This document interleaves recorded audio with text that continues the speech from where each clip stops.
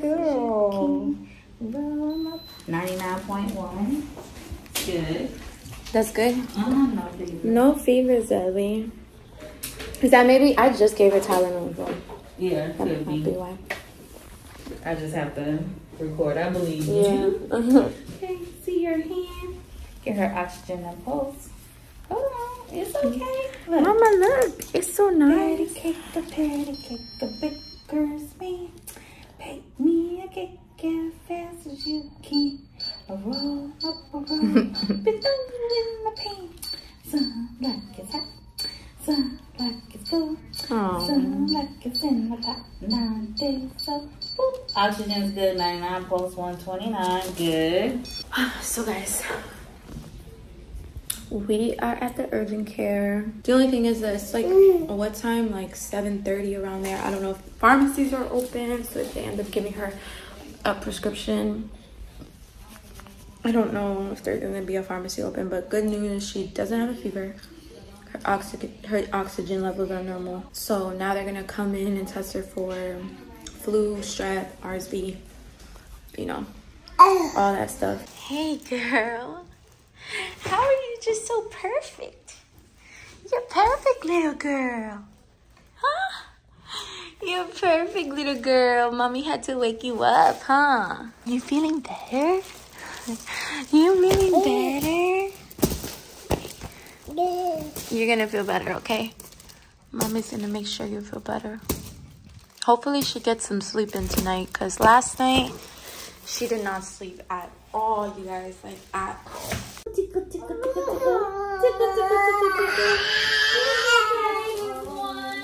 Oh no, there's two more. I'm not going far on this one. 1, 2, 3, 4, 5. Sorry, Mommy, I'm so sorry. I'm Now so this the sorry. one she ain't really ain't gonna like. That's the COVID one. That's the RSV. That's when they go further. I'm so sorry. I'm so sorry. Alright.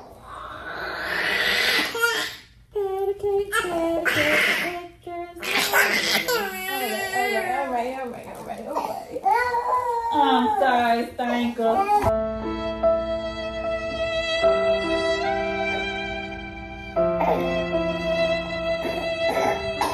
So it's gonna blow the air out of it.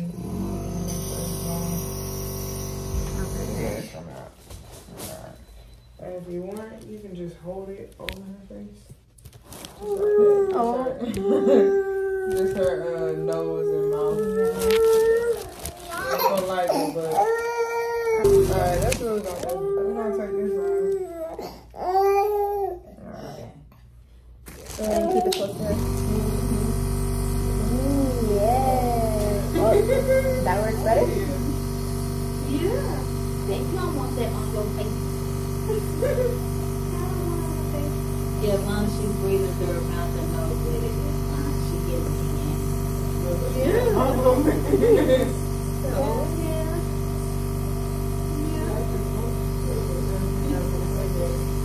Oh, look at the boogies. Yeah, it's gonna help her. Yeah. Don't put your hand in there. Girl. I'm gonna give you a gun. Wait a minute. She's Bring waving her at me. up. Bring her up.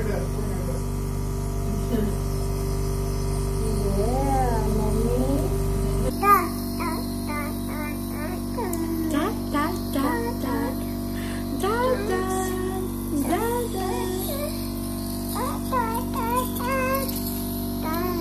Are you singing? You guys, I really feel like this has helped out a lot. I feel like this is helping. She's over here singing. Yeah, you singing, Mama? Mama. Say Mama. She doesn't say Mama. Like, she'll say it here and there, but Dada all day long. All day long. All day long. Mama. Mama. Mama. I I'm gonna go ahead and give you the machine here, and then I'm sending the albuterol to the pharmacy, okay? And also the antibiotics. If they're not ready tonight, you can wait until tomorrow, no problem. Just first thing in the morning, go pick it up, okay? Okay. Do the nasal saline spray, the nasal suction. Continue. You can go ahead and do some Tylenol, Motrin, because she's not feeling well, especially Motrin because of the ear. Motrin? Okay. Yeah. Oxygen is very good, 99%. So I'll send the amoxicillin. Go ahead and do it twice a day for 10 days. Make sure you do the nasal saline spray, suctioning. Do the Motrin every 6 to 8 hours for comfort for the ear, okay? And then start the amoxicillin. She has RSV. And then she has an ear infection because of all the mucus and all that, you know, creates an ear infection. I'm so sorry. But at least we know what we're dealing with. Yeah. What's up, you guys? So today is day 2 of Zelly being sick. I feel like it's day 3 really, because I feel like day 1 started off like earlier that day, but this is technically day 2 or 3. I don't know. Let's just say day 2 of Zelly being sick. As you guys know from the last clips, then you guys know my baby girl has RSV and she has an ear infection. And honestly, I'm sorry, mommy. I'm sorry you have to go through this right now. Guys, I'm like getting emotional because like every time I hear of RSV, I hear of just like scary stories, and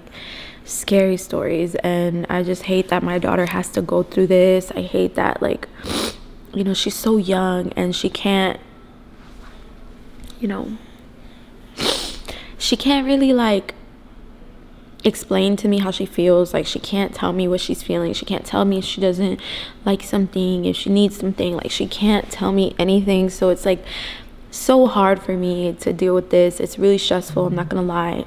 Like, whoever's watching this, like, if you guys could just take a moment and pray for my baby, because I really like hope that she just feels better, and I just want her to, you know, I want her to be okay. I want her to be okay, guys. Like, this is not fair. Like, they told me it was RSV. I was like, no way. Like, no way, no way, no way.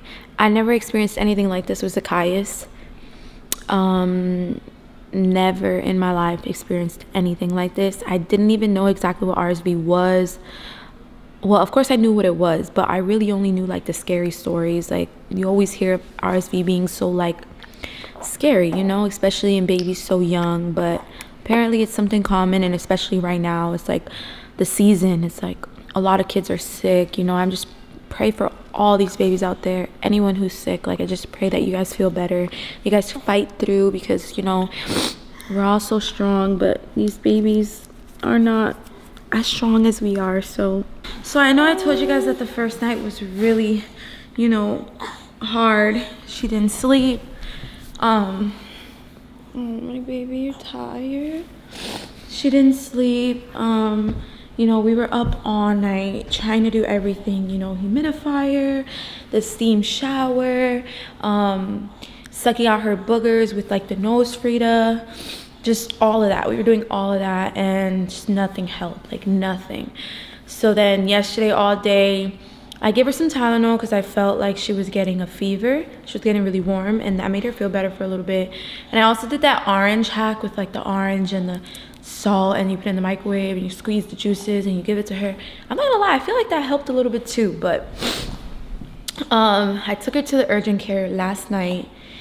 They told me she had RSV. They told me she had an ear infection, and so they told me to give her some Motrin for the ear infection. They prescribed her some amoxicillin. So I went to go get the amoxicillin, and they also gave me a free nebulizer, because as you guys saw like earlier in the video, they did a neb treatment on her. And so since that nebulizer treatment worked really good on her, they gave me one. So God bless them, because wow, that was so sweet of them. I was like, I'm gonna order one on Amazon. She was like, no, I'm gonna give you one. I was like, you are such an angel. But yeah, so they gave me the nebulizer. They said do it every 4 to 6 hours, but really 6. So last night they did it at the urgent care at like 8:30, and then we did it at like 2:30 in the morning. She was sleeping, but I had the like neb treatment by her, as you guys can see right here. And honestly, that is a miracle thing. Like, I feel like that works so good. Like, last night my baby got some sleep. So I'm so grateful. I'm so happy I decided to even take her to the urgent care, because if it wasn't for me taking her, I wouldn't have known she has RSV and an ear infection. So I order so much things. Like, when your babies are sick, I feel like we buy so much and even overbuy sometimes and don't use everything you buy. But I bought some Motrin, I bought some probiotic baby drops, I bought some elderberry drops, I bought also bought some saline spray. She didn't have that. I bought some Zarbee's cough syrup. I really hate Zarbee's because they don't work. I'm sorry, this is just my personal preference. I know it's natural, I know it's organic, and that's why everyone loves it. But because it's so natural and organic, it takes so much longer to like work. I feel like it doesn't really work. But you know, she's already on amoxicillin and stuff, so I don't want to give her no extra medicine that has like all these, you know, chemicals, like Mucinex, or like, you know, even though Mucinex is not even for her age, but you know what I mean, guys. So I got her the Zarbee's just to do a little something, and then I got her these organic bedtime drops. I gave her some of this last night, and maybe okay, so it says plus overnight immunity support, promotes restful sleep with natural herbs, supports immunity with elderberry and vitamin C, melatonin free. This thing probably was one of the reasons she was asleep for a while. But also I had the humidifier on. I put Vicks all over her chest, all over her back, all over her feet with her socks on. So she had a way better sleep last night than day one, because night one was terrible. I'm gonna be consistent for you guys, so I'm definitely gonna keep y'all updated on everything with my baby girl. Most likely just gonna put her for a bedtime nap right now. I'm taking a nap right now, mama. Oh, another thing, she ate today. She ate her whole entire like apple puree. You know, I'm giving her little soft foods, because usually in the morning she eats like bread, banana, avocado, yogurt, like a whole course meal, 5-course meal. But today I only gave her some like light, something soft for her to just eat. You may know you're not feeling good, mommy, but you're gonna feel better. And what's sad about this RSV stuff, you know, I did a little more research about it, and like, no matter how much like medicine I give her or treatments I do, or like the amount of care or whatever, the virus is still gonna run its course. Like, it's still gonna go for 10 days, 10 to 14 days, or 7 to 10 days, I don't know. And she's gonna be sick the entire time. But I guess everything I'm gonna do is just to make her, you know, feel a little bit better. But it's gonna go run its course, and that's the worst thing that I heard, because like, what? No matter what I do, like, she's still gonna be sick. This is not a regular cold where, you know. Oh, my baby. This is really sad for me. We had some plans for Christmas, you know, canceled for sure. Everything we had planned canceled. But that's not why I'm sad. I'm sad because, like, my baby is sick. She's 9 months old, you know? When I'm sick, I'm a baby. Imagine her. So that's just one thing that's like really getting to me a lot right now. And I'm just gonna, oh look, she fell asleep already. Oh. I'm just gonna try to just get through this. I'm gonna stay strong, because you know, she needs it. She needs me to be strong for her. And of course I need to stay strong for my other baby. I'm not trying to have him get sick at all. Like, you know, he needs to, I'm gonna make sure he's taking some vitamin C, some zinc, doesn't get sick. I don't need him getting sick, because that will be crazy. But usually, you know, like when someone in the house is sick, it's kind of like a domino effect, and everyone gets sick. But Lord, please don't do that to us, please. Oh, but yeah, you guys, I'm just gonna end this video right here. This was really just a video, you know, to update you guys about Zeliana, to let you know what's going on. She was really, really sick. I thought she just had like a cold or something. Turns out she has RSV and an ear infection. So if y'all moms or dads out there, you know, have some good like home remedies or like any recommendations that you guys think I should do for Zelly, then please comment down below and let me know. I'm so open to hearing everything, because I know every household has something different that they do, or even your natural remedies that you guys do and work. Let me know if that like potato in the sock thing works, or the onions in the sock. Like I saw some like garlic paste thing that you make with coconut oil. Like let me know everything, like every single thing. Let me know. I'm so open to hearing it all, because I want my baby girl to be better, to feel better, so that we can all be great. But thank you guys so much for watching. Make sure you guys like, comment, and subscribe.